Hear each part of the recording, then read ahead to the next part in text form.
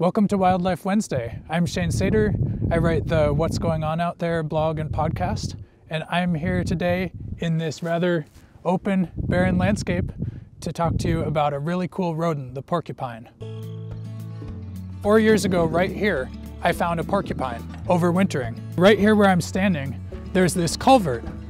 And what I found 4 years ago is that the porcupine was denning in here. What was it doing in this open landscape? We often think of porcupines being associated with forested habitats. What I noticed was that at that point, it was spending a lot of time up in the Russian olives. I did see this porcupine eating Russian olive bark, but it was also eating the fruits of the Russian olives. Now this is interesting because here's an invasive tree that's widely distributed in Montana, and here's this native rodent that was taking advantage of it. So I haven't actually seen a porcupine out here for a couple of years now. Mostly I think that's because a fire swept across this site a few years ago, and it's really set back the shrub cover.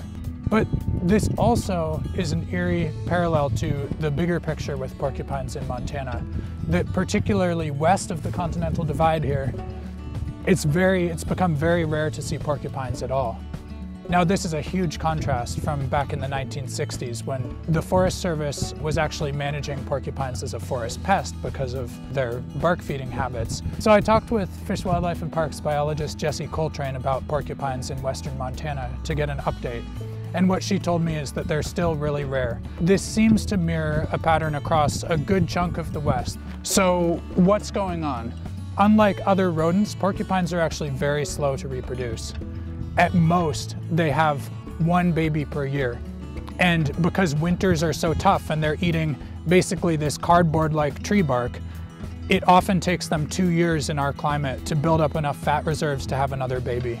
They're also long-lived animals, so between this low reproduction and the long lifespan, if someone shoots or poisons a porcupine, it can be a major loss for the population. And so it seems like after all of those years of considering porcupines as a pest, it's just really hard for them to recover. So if you see a porcupine, especially in western Montana, consider yourself lucky. Please don't shoot it. Thanks for coming to Wildlife Wednesday.